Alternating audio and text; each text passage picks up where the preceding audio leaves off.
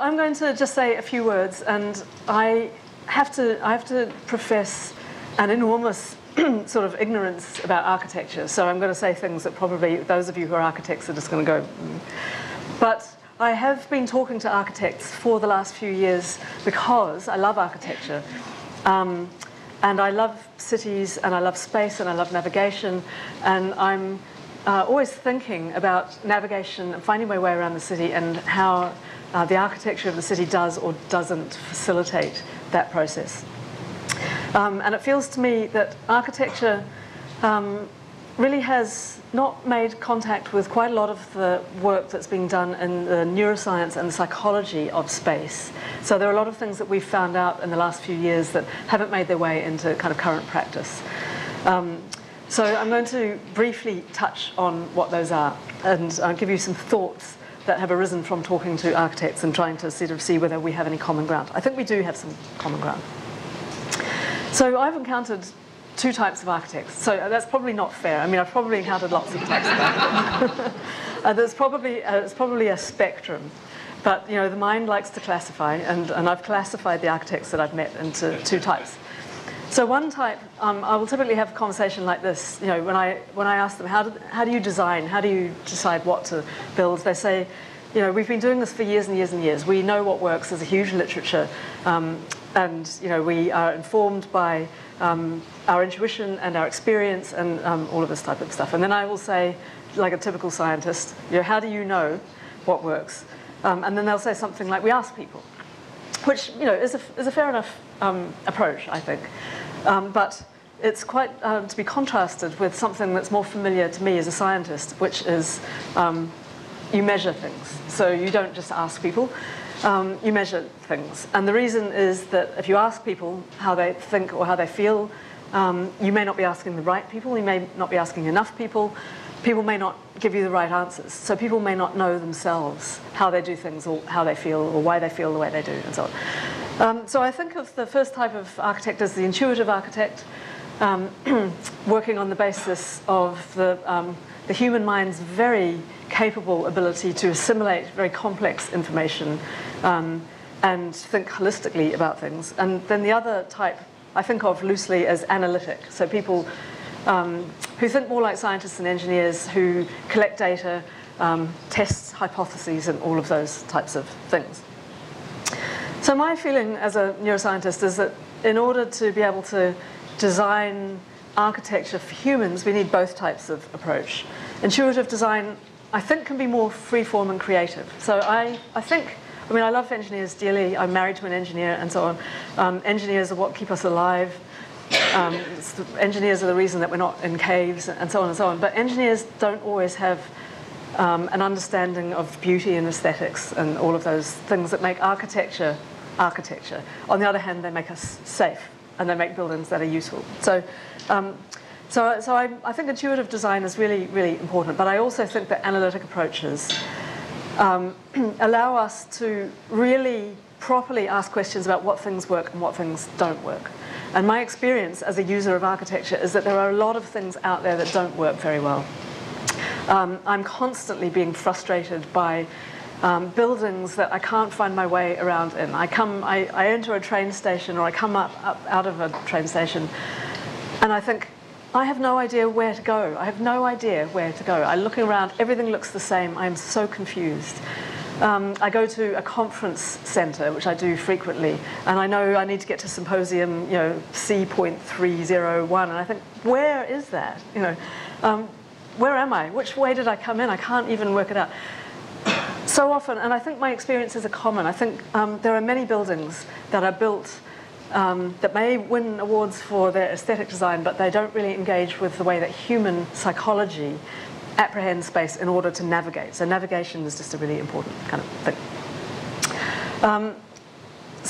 And then the other thing about the more analytic approach is that once you understand why something works, you can then run with that. You can then extend into new realms that you might not have thought to go into until you understood the why and the wherefore. So I think you need both approaches. And I think My understanding of architecture historically is that it's been more on the intuitive side, but I think in the last few years I've got the sense that the new generation of architects are also engaging really a lot with more analytic approaches. And so it seems to me, as a psychologist, that what we need to be doing is to be integrating our psychology with that more analytic approach. Because we, as a discipline, have also moved from the more intuitive understanding of how people think and feel to more analytic approaches to how they think and feel. So psychology deals with how people perceive the world, how they think about the world, and how they emote about the world, have, form emotions, and then what they do, how do they act in the world.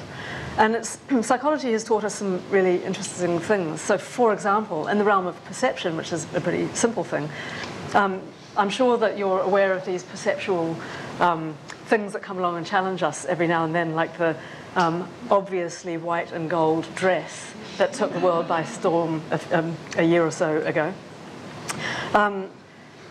And that viral meme, which pretty much everybody knows, it really exercised a lot of psychologists, and psychologists were very quick to explain why that happens.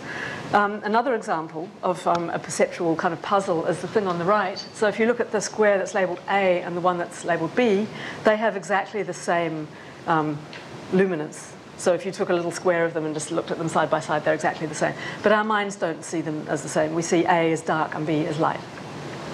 And there are many, many examples like this. And the reason is that perceptual psychologists and neuroscientists have discovered that primary perceptual areas in the brain are not just receiving the information that comes in, but they're modulating it based on things that the brain already knows and expectations that the brain has.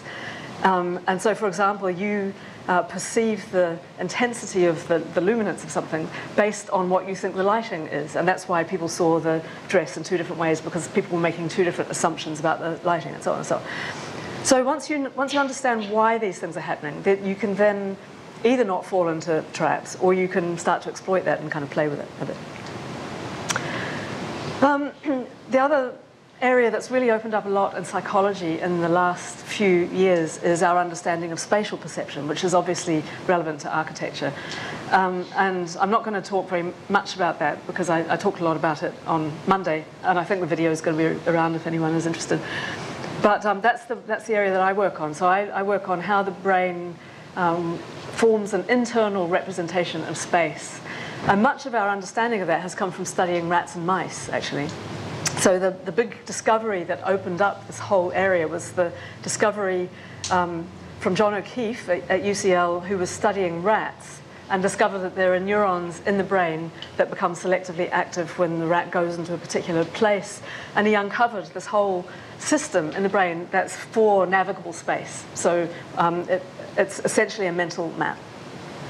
And then neuroscientists found other ways of looking at the system. So, for example, the neuroimaging, so the brain scanner picture at the top there is showing some of the parts of the brain that become activated when you're navigating or thinking about navigating and so on. So there's now an enormous literature on the brain circuits involved in understanding space. And we've learned all sorts of things, like, for example, the part of the brain that governs your spatial action within reachable space is different from the part of the brain that governs action in space that you walk through, which may be different again from space that you fly through or drive through or something like that. So there are multiple brain systems for space, and we're now starting to understand how they work, what types of information that they're interested in. So it turns out, for example, that they're not all interested in all types of information. Only some things, for example, will engage the compass system in the brain. So if you want your people to be oriented as they're walking through your space, you need to give them that type of compass information. They may not respond to a sign that says north. They may only respond to some other thing. So really, we have found out an awful lot now, and we are hoping that this will start to find its way into things like architecture. So this evening, what we're going to do is we're going to, as I say, look at the methods of data collection. I think not so much in the neuroscientific domain tonight, but just in the general domain of collecting data about how people behave in the world and the things that we can learn from studying, for example, large numbers of people, flows of people through spaces, where they behave the way that you might expect and where they violate your expectations and do something different. Try and understand the rules that people use, the heuristics that they use, the shortcuts that they take, and so on, and so on. And then try and use that to make a more kind of quantitatively informed approach to architecture, essentially. That's how I see it. And then finally, just before I get off, I just wanted to say that, that I am engaged in trying to get people who are interested in navigation from as many disciplines as possible into the one forum. And so I've created this forum. It's called CogNav. It's a little branch of the Royal Institute of Navigation. And we're trying to get architects and designers and engineers and psychologists and everybody who's interested in navigation and find a sort of platform within which they can interact. So if you are interested in being part of our community, please let me know, and I'm very happy to add you.